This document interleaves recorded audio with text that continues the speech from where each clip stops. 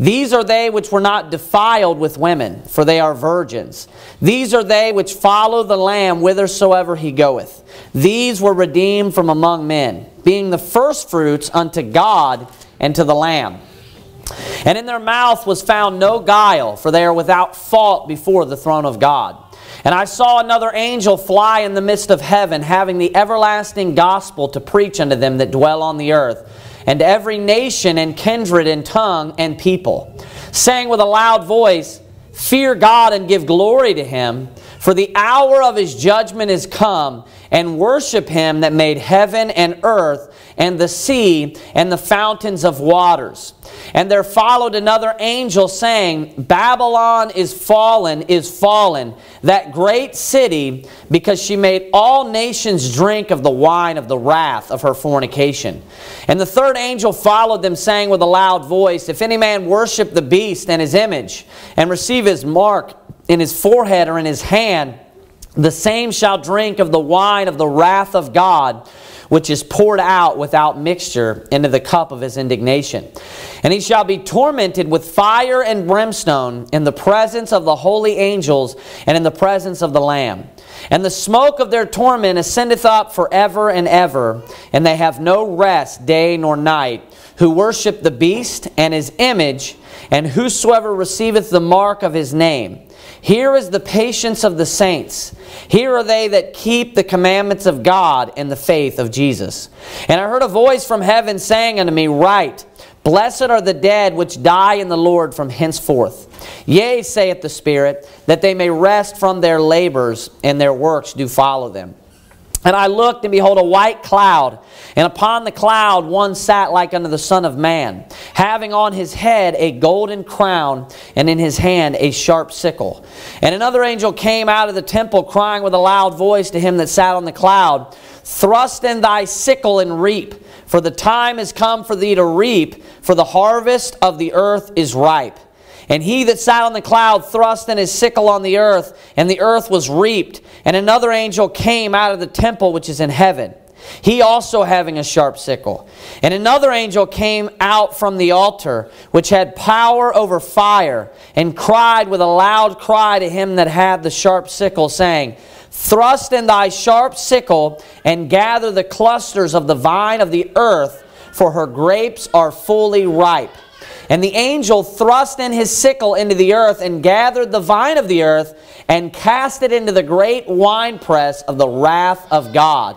And the winepress was trodden without the city, and blood came out of the winepress, even unto the horses' bridles, by the space of 1,600 furlongs. Brother Rick, will you pray for us? Lord, I pray that you would just bless the service tonight, Lord. We thank you for everything we have. Thank you for the gift of salvation. Thank you for the King James Bible. We pray that you would just help us to be edified tonight, Lord, and to go out in a new direction than when we came in. And in Jesus' name I pray. Amen. Amen. Let's focus on verse number 10. The Bible reads, The same shall drink of the wine of the wrath of God, which is poured out without mixture into the cup of his indignation. And he shall be tormented with fire and brimstone in the presence of the holy angels and in the presence of the Lamb. And the smoke of their torment ascendeth up forever and ever, and they have no rest day nor night, who worship the beast and his image, and whosoever receiveth the mark of his name.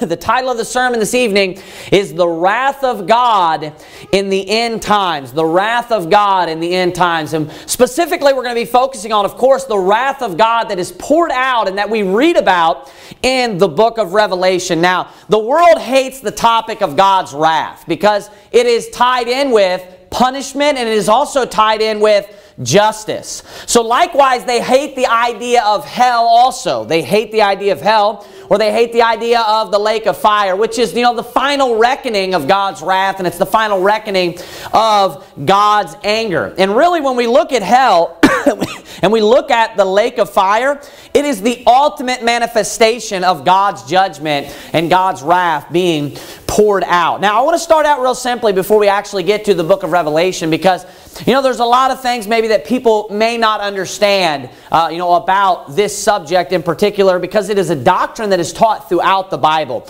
I want to begin very simply with, what does the word wrath mean? So turn with me, if you will, to Genesis chapter number 49. Genesis chapter number 49. We're going to be going back and spending most of our time in the book of Revelation. But first, let's begin here in Genesis chapter number 49. We'll get a definition of the word wrath. The Bible will define itself. This is only the second time or the second mention of the word wrath in the Bible. It's only the second occurrence. And oftentimes the very first time or the second time when a word shows up in the King James Bible, it would define itself. Look here at verse number 7 in Genesis 49. The Bible reads, "Cursed be their anger," and then it says this, "for it was fierce, and their wrath, for it was cruel. I will divide them in Jacob and scatter them in Israel." A perfect definition of wrath is anger. It is a more expanded definition, though, if we were to say fierce anger. If you notice what he says there, he says, "Cursed be their anger," and then it says, "for it was fierce." So what wrath is it is anger, but more specifically, it is fierce anger. When we're talking about someone that is wrathful or someone that has wrath, we're not talking about someone that's just a little bit mad. We're not talking about someone that just has a little bit of anger. We are talking about someone that is extremely mad. Notice how it goes further. It says, excuse me, "and their wrath," it says, "for it was cruel." So notice this is extreme anger. That's what wrath is. Wrath is when someone is very, very mad. Wrath is not a word that we will use very often today in 2020. The reason really is because we have such a minimal vocabulary. Everyone has such a very small vocabulary today, and we don't really use words to express degrees. We would just use mad all the time. If we were saying we're very mad, we'd just say, "I'm very mad." Or if we were to say that we're just a little bit mad, we would just say, "Yeah, I'm just mad," right? Well, that's because people today, they've lost a lot of their smarts, if you will. People are not near as intelligent as they used to be, and everybody has such a limited vocabulary. What wrath actually means is that someone is very angry. That's what it means. I want you to turn with me to Ezekiel chapter number 22, verse number 31. So I want to answer a couple of questions for you here in the beginning. Number one, what is the definition of wrath? It is extreme anger. That is the definition of wrath. It's when someone is very mad. Number two, what is the purpose of God's wrath? This is the second question that I want to answer for you here early on in the sermon before we study God's wrath in the book of Revelation. What is the purpose of God's wrath? The answer is this: it is to recompense mankind for all of their wickedness. It is to recompense or to pay back mankind for all of their unrighteous deeds and all of the bad things that they have done. Ezekiel chapter number 22, verse number 31 says this: "Therefore have I poured out mine indignation upon them. I have consumed them with the fire of my wrath. Their own way have I recompensed upon their heads, saith the Lord God." So I want you to notice when God talks about pouring out His wrath, what does He say that He's doing? What's the purpose of it? He says, "Their own way have I recompensed upon their heads." So He's saying basically they lived a very wicked life. They lived a very sinful life, and they did horrible things, and God paid them back. And the way in which He did that was with His wrath. With His anger. In His anger, He paid them back. Also, I want you to notice that wrath is used there with fire. Oftentimes, it is used in the Bible with fire. As I said, and I want you to keep in mind, hell, or the lake of fire, is the ultimate manifestation of God's anger or of God's wrath. So, what is the purpose of God's wrath? It's the day where God finally rights all the wrongs.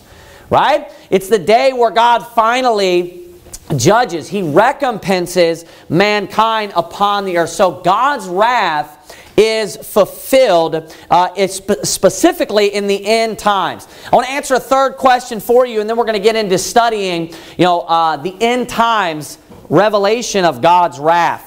Go to John chapter number 3, verse number 36. John chapter number 3, verse number 36. This is the question: who is God's wrath upon? Who are the people that God's wrath is upon?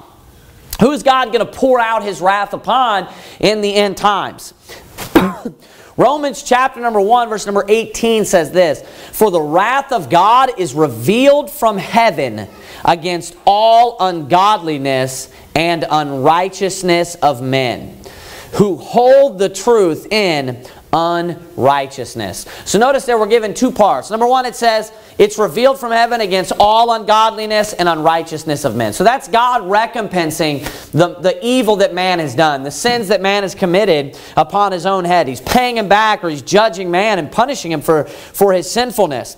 But furthermore, it says, who hold the truth in unrighteousness. What's that talking about? That's talking about all the world that has heard the gospel. They've heard the truth of how to have their sins forgiven. They've heard the truth of the Creator, of Jesus Christ coming and being born of the Virgin, of dying on the cross for the sins of the whole world, the gospel and the message of salvation, and they knew that it was the truth. And you know what they did?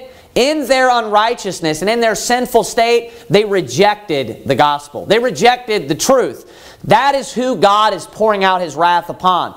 Look at that in John chapter number 3, verse number 36. We'll see the same thing, just worded a little bit differently. "He that believeth on the Son hath everlasting life." And then it says this, "And he that believeth not the Son shall not see life, but the wrath of God abideth on him." So there we're given a very specific answer. And the very specific answer is anyone that has not put their faith in the Lord Jesus Christ, God's wrath abides upon them right then and there. And at the moment that you believe on the Lord Jesus Christ right then and there, God's wrath has now been passed from you. You are passed from death unto life. So anyone that is not saved, it's like God's wrath is abiding. That means it's staying upon them. You know, I read for you from Romans chapter number 1, verse number 18, that begins to speak of how the wrath of God is revealed from heaven. If you jump forward into Romans chapter number 2, it talks about, you know, all of those that God's wrath, how it abides upon them, those same people. And it speaks about how they are just basically heaping up to themselves. They're storing up to themselves God's wrath against the day of wrath and the righteous judgment. So notice that. It's teaching the same thing, that God's wrath is abiding upon them. So who is God punishing? Who is God's wrath going to be upon when we get to the book of Revelation, and who God is going to be punishing in the end times? It's all of those that have rejected the gospel. It's all of those that have rejected the Lord Jesus Christ.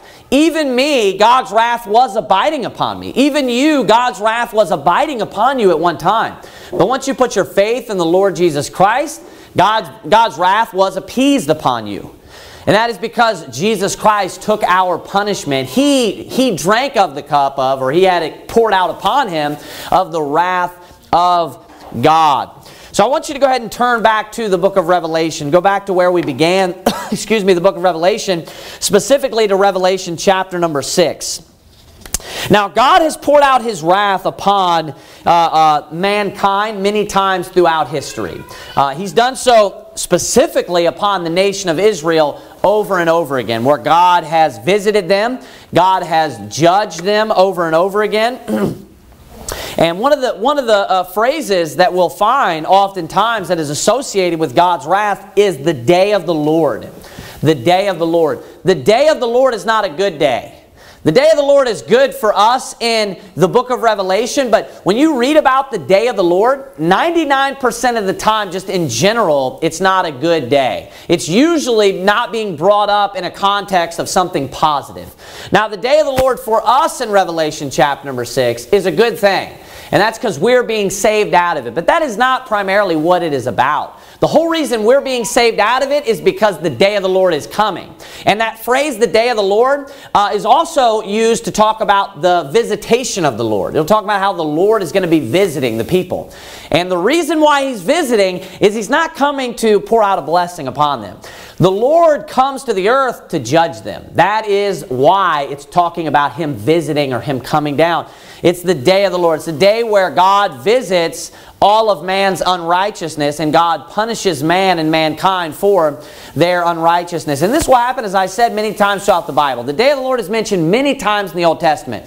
But the ultimate fulfillment of the day of the Lord takes place in the book of Revelation and in the end times. This is God's ultimate day of the Lord. This is God's ultimate visitation upon mankind, where He is going to, as I said, right all the wrongs. Where He's going to come down while man is on earth, and He's going to set things straight, and He's going to punish mankind while they're living on this earth. This begins, and we're told about this in Revelation chapter number 6.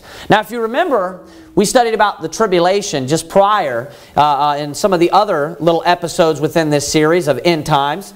And we went through Revelation 6. And if you remember, the first 6 seals were basically about, the tribulation. And until we actually got to really the 6th seal, the first 5 seals, I guess you will, were about the tribulation. Then the 6th seal is open. And when that is open, that is actually what initiates the day of the Lord. And I want to show you again that the day of the Lord has to do with God's wrath. Look at what it says in verse number 14. And the heaven departed as a scroll when it is rolled together. And every mountain and island were moved out of their places. And the kings of the earth and the great men and the rich men and the chief captains and the mighty men and every bondman and every free man hid themselves in the dens and in the rocks of the mountains. And said to the mountains and rocks, fall on us and hide us from the face of him that sitteth on the throne. Watch this. And from the wrath of the Lamb. For the great day of His wrath is come, and who shall be able to stand? So this is actually the initiating of God's wrath. And notice, I want you to notice that it says, it's interesting, it says the great day of His wrath is come. So there were times where the Lord had the day of the Lord. And those days were the day of God's wrath. That's what it meant. The day of the Lord was the day where God visited, and it was a day where He poured out His wrath, right? You could have called those, the days of wrath. The days of the Lord's wrath, right? Would be very similar. But this was not just an average day like those days. This is the great day of wrath, if you will. Or this is the great day of the Lord. It's the ultimate fulfillment of all those days. A lot of those days were prophecies about the great day of God's wrath, or the great day of the Lord that would come one day. So this is actually when God's wrath is being poured out in the end times upon the Antichrist kingdom, upon all the wickedness that mankind has committed. And He's going to, recompense specifically unto Israel or Jerusalem much of the wickedness that they had committed in killing the prophets and all of that of the Old Testament. I want you to flip over to Revelation chapter number 8. So we're gonna jump right into, and we're going to study God's wrath. That's what we're going to do. We're going to have a much better understanding of God's wrath when it's poured out. So notice that the day of the Lord, when it occurs in Revelation, it's the great day of the Lord. It's the great day of His wrath. So notice how it supersedes all of those other days. This is going to be, when you read about God punishing the world in the Old Testament, when you read about God punishing Israel, and it's called the day of the Lord, that is nothing compared to what is coming. This is the great day of God's wrath, or the great day of the Lord. And when we look at these punishments and these judgments, they supersede, they are so much more severe than what God has ever done to the earth. The things that are going to be happening, it would be even mild to refer to them as intense. It will be cataclysmic and catastrophic how God is going to just destroy and wipe out the world. So God will be angry during this time. Remember, God's wrath refers to anger. I want you to look with me there at Revelation chapter number 8. Verse number 1, it says this, and when He had opened the 7th seal, there was silence in heaven about the space of half an hour. And I saw the 7 angels which stood before God, and to them were given 7 trumpets. And another angel came and stood at the altar, having a golden censer. And there was given unto him much incense, that he should offer it with the prayers of all saints upon the golden altar which was before the throne. And the smoke of the incense, which came with the prayers of the saints, ascended up before God out of the angel's hand. And the angel took the censer and filled it with fire of the altar and cast it into the earth. And there were voices and thunderings and lightnings and earthquake. Now I want you to get in your left hand, I want you to flip over to 2 Peter. 2 Peter chapter number 3. 2 Peter chapter number 3 real quick. Now I want you to notice there too as well. Keep in mind, we were reading that just now. It's easy to kind of read over some of this stuff that is just kind of setting up the scene or the context. But it says that the angel took the censer and filled it with fire of the altar. So the angel goes over to the altar, right? And he has this incense. He takes the censer, that is what holds the incense, and he fills it with fire from the altar. So this thing is burning. It is on fire, right? It's filled with fire. The thing is, it's a flame now on the end of it. And then he says this, and cast it into the earth. And there were voices and thunderings and lightnings and an earthquake. Now, what you just saw there, that was basically you being able to foresee what is about to take place. And that pictured God's wrath that is preparing to be poured out right now. I want to ask you this question. What was His wrath represented by? What was it symbolized by when they threw it into the earth? It was symbolized by fire. Now, there was one other time where God punished the entire earth just like He will in the end times. Anybody remember when? Of course, the flood. And how did He do so? What did He do when He destroyed the earth? With water. It was the flood. It flooded the entire earth. And what happened was people died by reason of water. It was the water. It caused them to drown and they died in the water. Now God, made a covenant that He would never flood the entire earth again. He would never judge and flood the entire earth again. Now, a lot of people probably took that. I'm sure there are very many Christians that misunderstand that. Of course, all the liberals would misunderstand it to think that God will never judge the whole earth again. And that's not true. God is going to judge the earth and the world again, the whole world, which is the Antichrist kingdom in the end times. But He's not going to do so and destroy the whole world with water. He's going to do so the opposite. He's going to do so with fire. So notice how he's a little bit tricky there, if you will. So it's not that He's not ever going to judge the whole world again. He is going to judge the whole world again. He promised that He would never judge it and destroy it with water. But He never made a promise, did He, that He's not going to judge it or destroy it with fire. I want you to notice what it says here in 2 Peter chapter number 3, verse number 6. Whereby the world that then was, being overflowed with water, perished. But the heavens and the earth which are now by the same word are kept in store. That's by His promise, right? Reserved, watch this, unto fire against the day of judgment and perdition of ungodly men. So it's the day of judgment is another thing that it's referred to as. Skip down to verse number 10. It says, but the day of the Lord will come as a thief in the night, in the which the heavens shall pass away with a great noise. Keep reading. And the elements shall melt with fervent heat. The earth also and the works that are therein shall be burned up. Seeing then that all these things shall be dissolved, what manner of persons ought ye to be in holy conversation and godliness, looking for and hasting unto the coming of the day of God, wherein the heavens being on fire shall be dissolved, and the elements shall melt with fervent heat. So I want you to notice that the day of the Lord, the day of God, the day of His return, all of that here, but the day of the Lord, it says in the very beginning of verse number 10, it is categorized or explained by what's going to be taking place over and over and over again. What describes it? What's the description? Fire, dissolve. It's going to be burned up.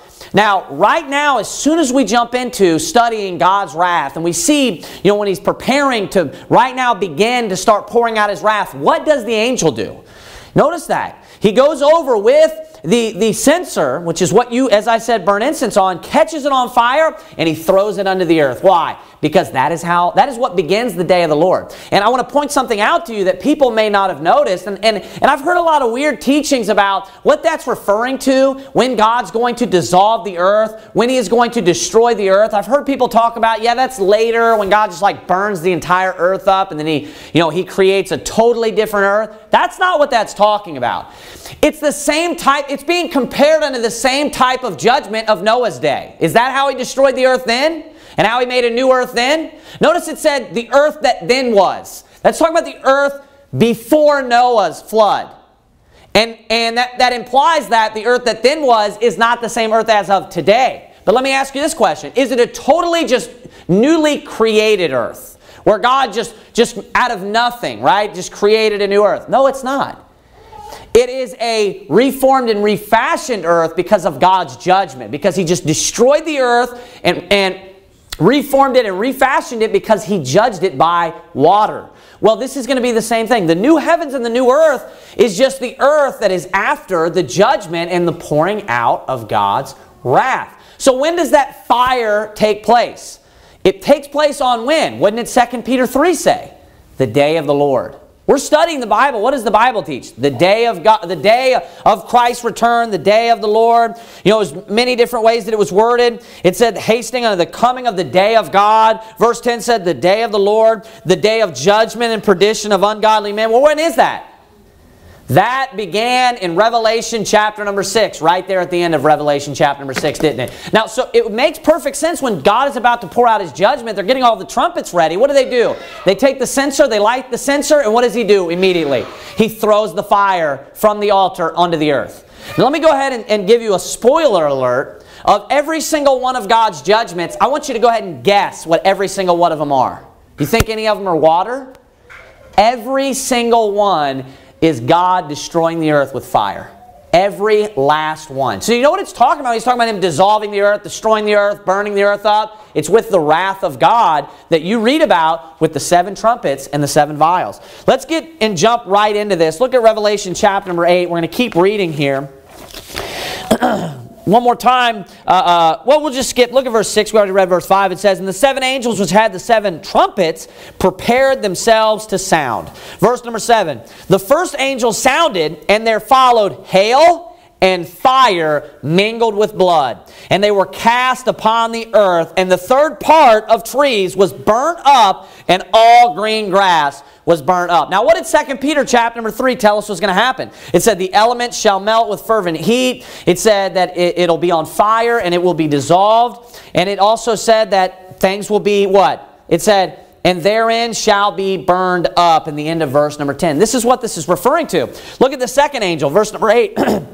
And the second angel sounded, and as it were a great mountain burning with fire was cast into the sea. And the third part of the sea became blood. And the third part of the creatures which were in the sea and had life died, and the third part of the ships were destroyed. Notice what happened there. For, the very first trumpet, first God's wrath, what was it?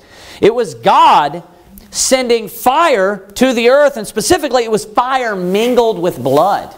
It says it was fire. He cast fire upon the earth. It was hail and fire mingled with blood. So these massive, hailstones, if you will. And they're on fire, and they're probably just massive. And they are just, just dropping down upon the earth, and they're mingled with blood. Then the second angel, when it sounded, it says there's a great mountain burning with fire that was cast into the sea.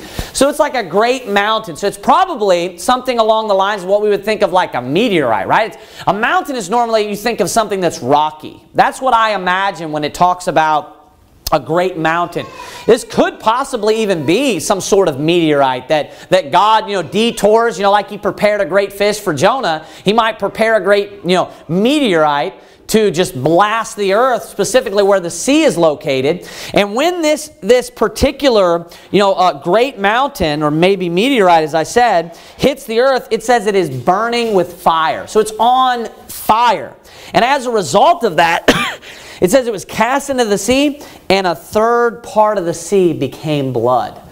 So, I mean, this is massive. And maybe something that it's mingled with, maybe the fact that the temperature is so hot that it burns things up in the sea. But either way, as a result of this massive meteor, a great mountain, it says that a third, so 1/3 of the creatures which were in the sea, so in the ocean, right, in the sea, that had life, died. And the third part of the ships were destroyed. This also could, because it's so huge, it could have caused some sort of like tsunami. When it just struck the ocean, it could have just thrown everything everywhere, just, knocked the ecosystem, as far as it comes to marine life, all out of whack, just killing all the different fish, just throwing everything out of whack, and just destroyed obviously the ships wouldn't stand a chance. And it caused a third part of the ships also to be destroyed. Look at verse number 10. And the third angel, and the third angel sounded, and there fell a great star from heaven. Watch this. Burning as it were a lamp. And it fell upon the third part of the rivers and upon the fountains of water. So notice that he's trying to direct all of this to the waters. First, he targets the sea, and a third part of the creatures that are in the sea die, and then also a third part of the ships are destroyed. Now it says that when the third angel sounds, a great star from heaven. This could also be something like we think like a meteorite or something along those lines, or it could just be describing something that's close to that for us to understand. It says a great star from heaven burning as it were a lamp. So notice again, it's fire. Burning as it were a lamp, and it fell upon the third part of the rivers and upon the fountains of waters. So maybe once this star is coming down, maybe it starts to disperse when it hits our atmosphere. And then it's just spreading its way out, and God's guiding it and directing it, and it's just hitting all of the different rivers and all of the different fountains of waters. Why is he doing this? God is destroying and polluting all of the drinking sources. That's what he's doing. He's trying to torment and punish the kingdom of the beast. So he's just destroying all the waters. All of the food that's found in the marine life, he's just making their lives a living hell, literally, where they're just not able to eat anything. They're not able to drink anything. It's going to cause an even worse famine than what was previous in the Great Tribulation. I mean, this is obviously supernatural, and this is, as I said in the beginning of the sermon, cataclysmic. It is just catastrophic. Notice again, I want you to make sure that you're catching this. Over and over and over again, every one of the judgments, what is it? It's burning. It's fire, just as 2 Peter 3 told us. Look at verse number 12. And the fourth angel sounded, and the third part of the sun was smitten, and the third part of the moon, and the third part of the stars, so as the third part of them was darkened, and the day shone not for a third part of it, and the night likewise. And I beheld and heard an angel flying through the midst of heaven, saying with a loud voice, Woe, woe, woe to the inhabitants of the earth, by reason of the other voices of the trumpet of the three angels which are yet to sound. Now that is a scary announcement, because God has just punished the earth like he has never punished the earth before, on a level that is just insane. Now obviously when he flooded the earth, that was terrible, but it was just rain coming down. It was a slow, occurrence when the flood came. And I'm sure obviously, there was waters that came out of, as we all believe, I believe, waters came out of the earth, and maybe that sped things up, but it was much more, natural. It was much more, just something that we observe every day. It wasn't anything like, striking a third part of the, marine life and killing them. It wasn't anything like, a third part of ships being destroyed, just in a minute from a judgment. It wasn't anything like, hail and fire mingled with blood. And now there's an announcement in verse number 13. It says, Woe, woe, woe to the inhabitants of the earth. And then he says this, by reason of the other voices of the trumpet of the three angels which are yet to sound. So what he's warning you about is, like, you need to be very scared of you think that was bad, basically? Do you think those 4 trumpets were bad? You haven't seen anything yet. These next 3 are going to be a lot worse. So notice after those 4, which are just already supernatural, they're crazy, they're severe and intense, he says, Woe, woe, woe to the inhabitants of the earth by reason of the other voices of the trumpet of the 3 angels which are yet to sound. Look at chapter number 9, verse number 1. And the 5th angel sounded, and I saw a star fall from heaven unto the earth, and to him was given the key of the bottomless pit. And he opened the bottomless pit, and there arose a smoke out of the pit, as the smoke of a great furnace. Notice, tying it in with fire and things like that. But keep reading. And the sun and the air were darkened by reason of the smoke of the pit. And there came out of the smoke locusts upon the earth. And unto them was given power as the scorpions of the earth have power.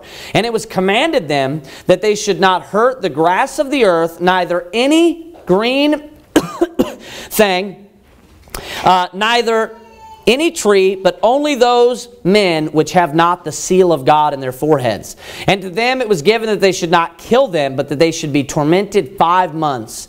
And their torment was as the torment of a scorpion when he striketh a man. And in those days shall men seek death, and shall not find it, and shall desire to die, and death shall flee from them. And the shapes of the locusts were like unto horses prepared unto battle.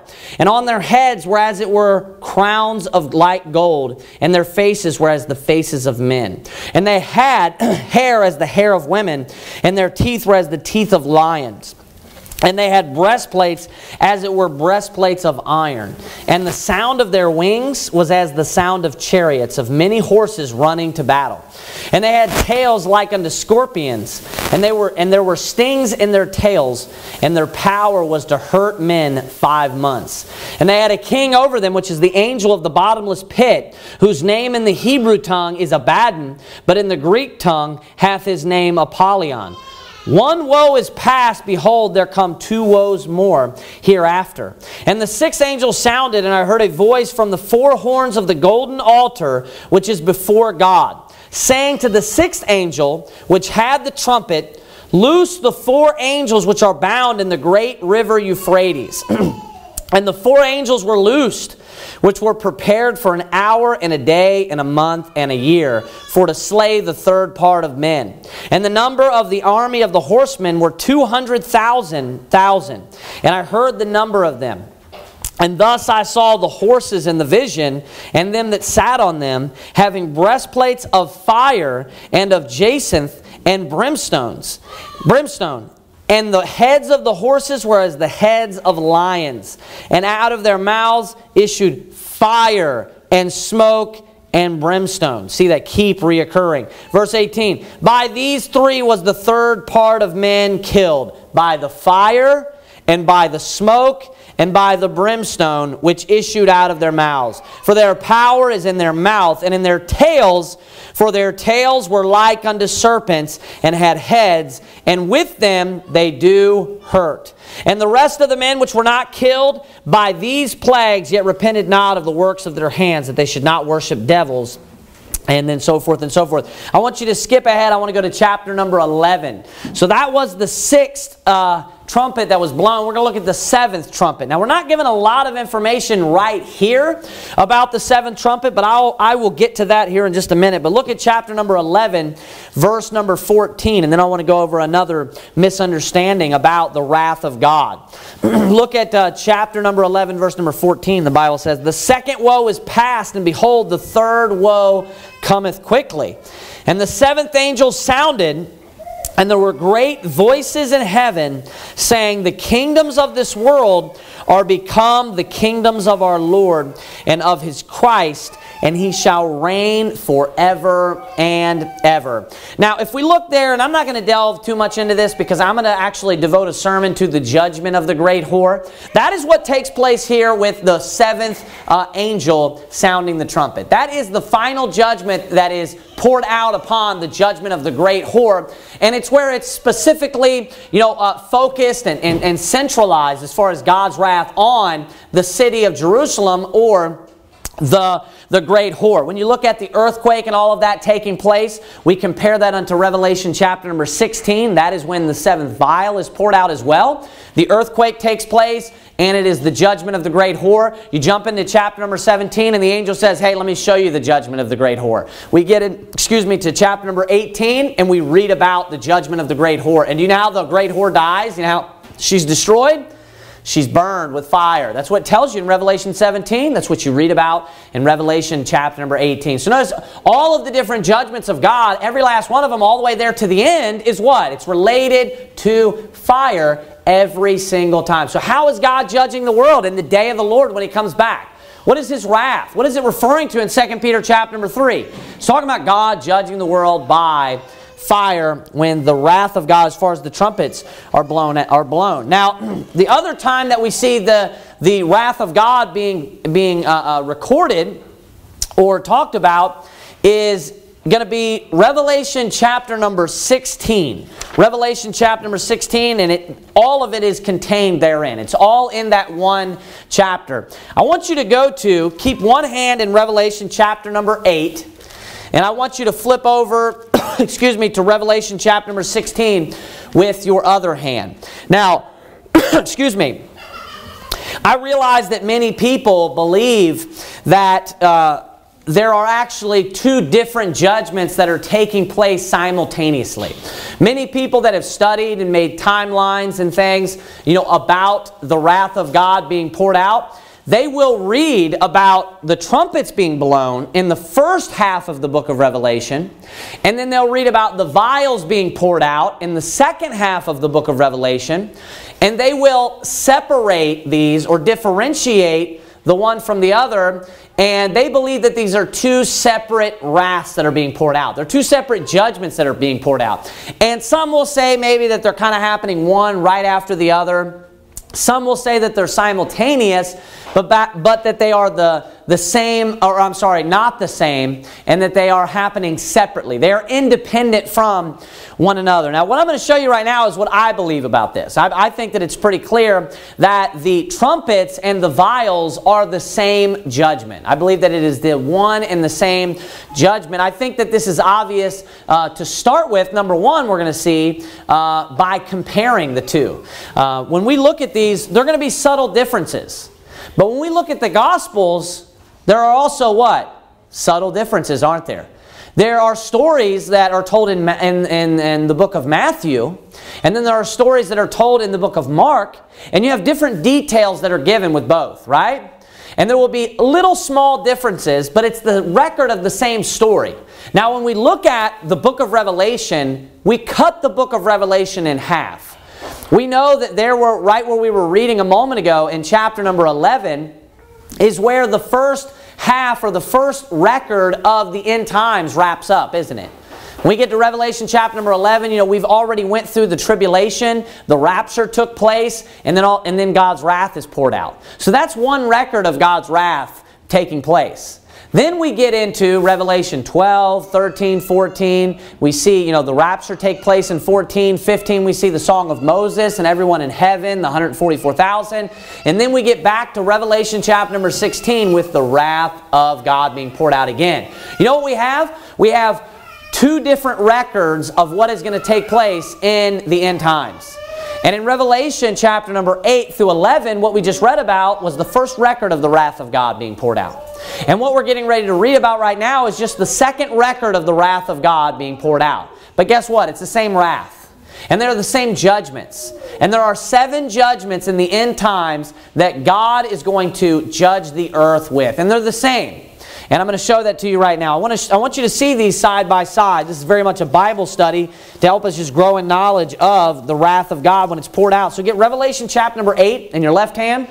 Get Revelation chapter number 16 in your right hand. First we'll begin with Revelation chapter number 8. Look at verse number 7. We read this a moment ago. It says, "The first angel sounded, and there followed hail and fire mingled with blood, and they were cast upon the earth, and the third part of trees was burnt up, and all green grass was burnt up." So there we're given some of the details of what's going to happen when this judgment takes place in the first record. I want you to look at the second record. Look at Revelation chapter number 16, verse number 2. "And the first went." Now this is the vial. This is one of the vials that's recorded in Revelation 16, the 7 vials. "And the first went and poured out his vial upon the earth, and there fell a noisome and grievous sore upon the men which had the mark of the beast, and upon them which worshipped his image." And then it says in verse 3, "And the second angel poured out his vial upon the sea, and it became as the blood of a dead man, and every living soul died in the sea." So there I accidentally read ahead in verse number 3, but there we see, we're not given a lot of details about the very first trumpet, are we? And this is the only one that we're not really told much about. All it tells you is there was a noisome, grievous sore that fell upon the men. That's all that we're told in verse number 2 about the first vial. Now we're given more specific details about the first trumpet in Revelation chapter number 8. But I want you to look at the second trumpet. Look at Revelation 8, verse 8. It says, "And the second angel sounded, and as it were a great mountain burning with fire, was cast into the sea. And the third part of the sea became blood. And the third part of the creatures which were in the sea and had life died. And the third part of the ships were destroyed. Now look over at Revelation chapter 16. Look at the second vial. Revelation 16:3, it says, and the second angel poured out his vial, watch this, upon the sea. Just like the second trumpet. And it became as the blood of a dead man. And every living soul died in the sea. So I want you to notice how similar that both of these are. Now one of them could have been recording it from the beginning account of when the trumpet was blown and things begin to die, and then the other could be recording the conclusion of it. And both of them are both affecting the sea. Now I want you to go to, let's look at the third trumpet. Go to Revelation chapter number 8 again. Look at verse number 10. It says, and the third angel sounded, and there fell a great star from heaven, burning as it were a lamp. And it fell upon the third part of the rivers and upon the fountains of waters. And it says in verse 11, and the name of the star is called wormwood, and the third part of the waters became wormwood, and many died of the waters because they were made bitter. Look over at Revelation chapter 16, verse 4. It says, and the third angel poured out his vial upon the rivers and fountains of waters. Notice, it's identical. And they became blood. And then he says in verse 5, and I heard the angel of the waters say, thou art righteous, O Lord, which art and wast and shalt be, because thou hast judged thus. Now let's go back. Let's look at the fifth trumpet. Look at Revelation chapter number, the fourth. Look at Revelation chapter number 8, verse number 12. The fourth trumpet. Revelation chapter number 8, verse number 12 says, and the fourth angel sounded, and the third part of the sun was smitten, and the third part of the moon, and the third part of the stars, so as the third part of them was darkened. And the day shone not for a third part of it, and the night likewise. Flip over now to Revelation chapter number 16, verse number 8. It says, and the fourth angel poured out his vial upon the sun. Notice that. And power was given unto him to scorch men with fire. Now when we look at the trumpet that is blown, and the fourth trumpet in the first account of Revelation chapter number 8, all that it tells you is that the third part of the sun was smitten. So it tells you that it affects the sun, and it tells you that it affects the moon, right? Now, when we compare that unto the fourth trumpet, or the fourth trumpet unto the fourth vial, which takes place in Revelation 16:8, notice that the fourth vial is also affecting the sun, but it gives us a little bit more detail, and it says that the power was given unto him, to this angel that poured out his vial upon the sun, to scorch men with fire. Right? Verse number 9, and men were scorched with great heat and blasphemed the name of God, which hath power over these plagues, and they repented not to give him glory. So notice how similar one after the next is. I want you to look with me at the fifth trumpet now, Revelation chapter number 9. Look at verse number 13. Revelation chapter number 9, verse number 13 says, and the sixth angel sounded, and I heard a voice from the four horns of the golden altar, which is before God, and saying to the sixth angel which had the sixth trumpet, loose the four angels which are bound in the river Euphrates. So these four angels are bound in the river Euphrates, and it says to loose them. So they're loosened. Look over at Revelation chapter number 16, verse number 12, at the sixth vial. So that was the sixth trumpet, loosing the four angels that are bound in the river Euphrates. Look at Revelation chapter number 16, verse number 12. It says this, and the sixth angel poured out his vial upon the great river Euphrates. Watch this. And the water thereof was dried up, that the way of the kings of the east might be prepared. Now notice how it tells you different records. Now God, when He does things, He often does things for multiple purposes. And I'll give you a perfect example. When the Lord Jesus Christ came to this earth to be born as a man, what was the number one reason that He came here for? To die for the sins of the whole world. He had to become a man so He could take the punishment of man. So He could die for the sins of the whole world. But you know another reason why He came to this earth was so that He could become an example for us. Right? He could be an example for us and show us things on how we should live our lives. You know another reason why He came to this earth is so that He could be our mediator. So that He could understand what it was like, and so that He could sympathize with us Like it says in Hebrews, we have not an high priest which cannot be touched with the feeling of our infirmities. So that he could understand and go through the things that we go through. So notice how there's multi-purposes there, because God is so wise, His thoughts are above our thoughts. God will do things for multiple reasons and multiple